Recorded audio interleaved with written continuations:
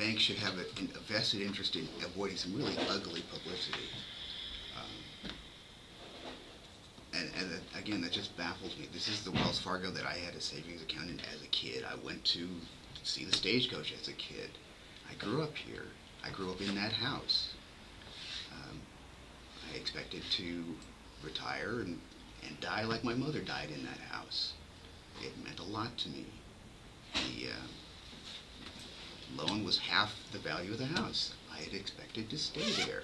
Now I'm going to be 60 in a couple of weeks. I'm living in my car.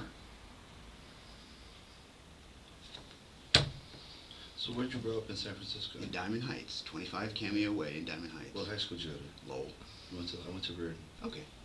Larry's family was the first African American family to get a house in that neighborhood because the Eichler company was the only company that would offer homes to African American families in 1962. Yeah. That was a very good year. Yeah. That's when you were born, huh? Yeah.